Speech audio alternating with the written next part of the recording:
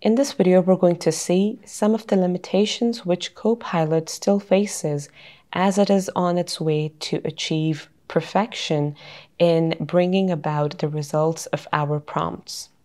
The very first thing that we need to understand is that Copilot would not always give the results that are correct. AI-generated answers can be faulty, they can be wrong, so it's always important that you do give it a double check before presenting your data or your response or result to anyone who is an expert.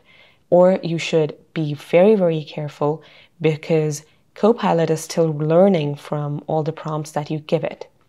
In this case, I'm going to show you a few prompts which the Copilot does not really know how to bring forth the results for. For example, I ask this Copilot to change the color of the table in the sheet. Let's have a look if it is really going to do these formatting things or not for us. So once I say it, it says to wait for some time because it's almost there. It's actually analyzing and seeing if what sort of changes can be brought forward. So you can see that this is something that can easily be done using Copilot. It has changed our layout. It has given us some options also, for example, bold the first text. And if I say it, let's say, make the table green. So let's see if it's going to do that. Now, you can never know, you can never be certain that which prompt will Copilot be able to bring forth and which not. In this case, it's following things well. If I simply ask it to add image of TV and phone on the right side in the sheet, let's see if it can browse and add some images for us. Now, why am I giving it different prompts? Because I need to really see what are the capabilities and how far is it limitized. Now, you see, it asks me to say that I'm sorry, but I'm not able to add images to the sheet. Is there anything else I can help you with? So this means that there are certain limitations, specifically by picking ideas, by picking images, PNG ones from the internet and putting it into your file. This is something that you will have to do manually yourself for now at least. And as Copilot develops itself, it will reach a certain position where it's going to do this effortlessly as well for you. So let's try giving it a few more prompts and see if it is able to work those out. In this case, I want something unique to happen. I want that Mr. Copilot should change this whole data and change the order dates to 2024. So I say to change the order date years to 2024.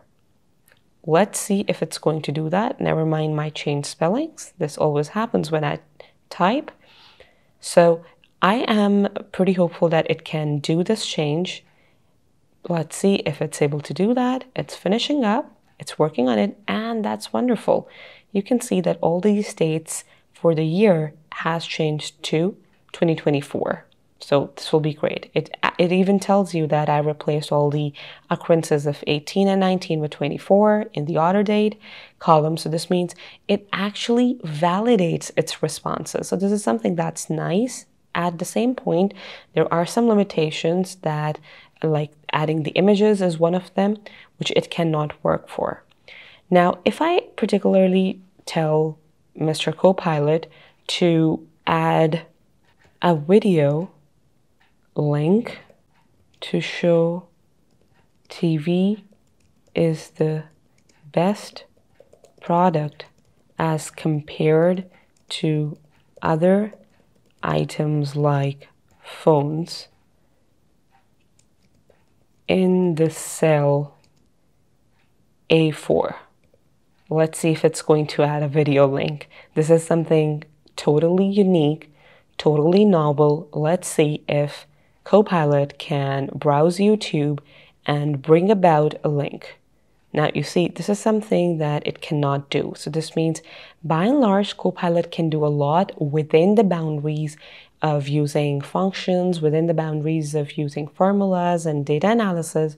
But when it comes to adding foreign material in form of pictures and videos, that is something which is a main limitation for Copilot. So the reason for creating this video was to show you that Copilot is still under way of development. Let's not consider it final, but we can still take a lot of help from it and learn. That was all for this lesson. Go ahead, try out Copilot, incorporate it into Microsoft Excel, Microsoft Word, Microsoft PowerPoint, and explore things for yourself. If you're not a subscriber, click down below to subscribe so you get notified about similar videos we upload. To see the full course that this video came from, click over there. And click over there to see more videos from Simon Says It.